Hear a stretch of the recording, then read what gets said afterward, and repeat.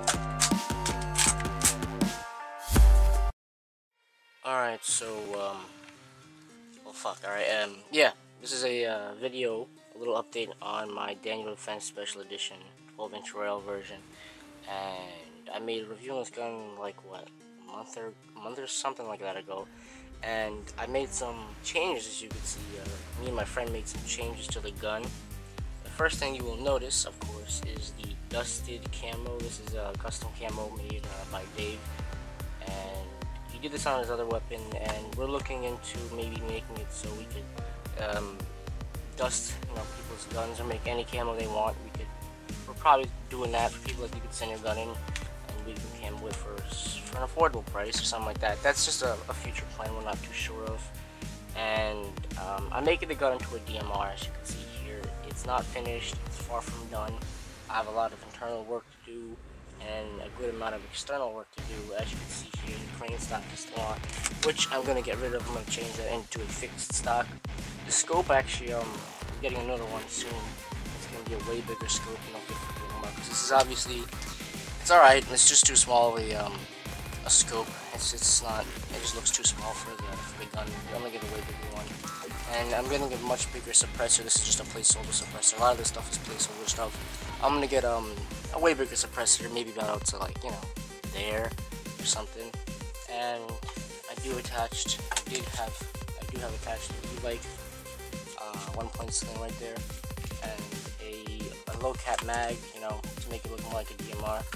As you can see here, grab this thing out, kind of in an awkward position, and the mag is kind of stuck because it's freshly painted, and the paint has, wearing a little bit. Let me get a little bit closer on that. As you can see, this camo looks really, really good. That looks like a nice worn out, dusted look, which I think is an awesome look for the gun. And I also have another dusted mag over here. This one right here, as you see, this looks really well. I mean, really well done for a there's the dusted camo, and I think it's awesome, like really awesome. And I think it was a perfect job doing the camo. I'll try to get some closer shots on it. But yeah, this is the gun. So far it stands, and not much internal work has been done on it yet, but once I do, I'll get you updates on it, and a lot of tests for it, accuracy tests, and just basic stuff. If you want me to break down the gun and take it apart, I could do the inside right now.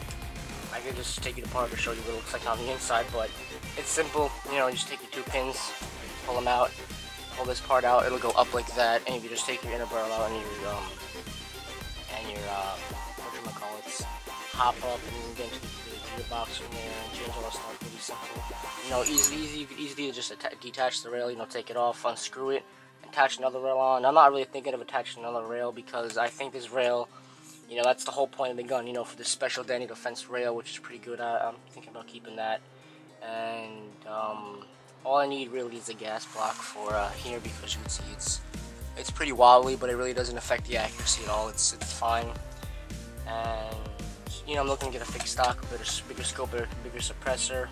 Of course, upgraded internals, and I'm also planning to make it so the gun only shoots on semi. So make it more like a DMR, so it just goes safe and semi and only shoots like that.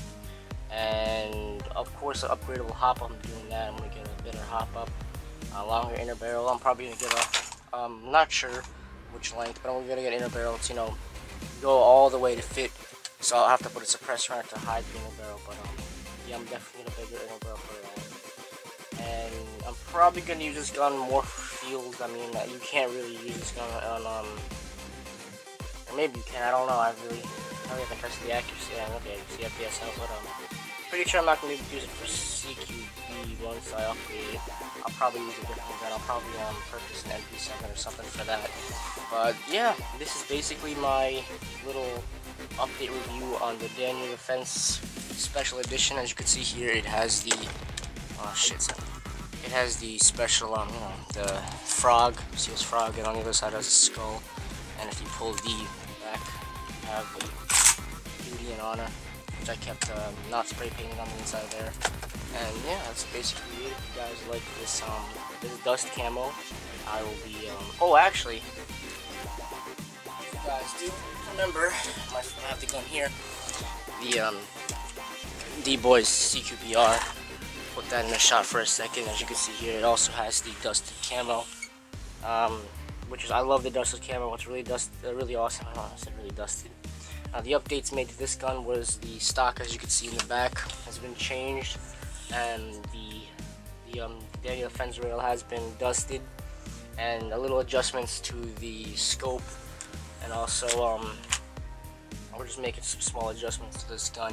But this is a really good gun, and you know, if you guys enjoyed the video and you enjoyed the camo, we'll be doing more update videos on our guns and stuff like that.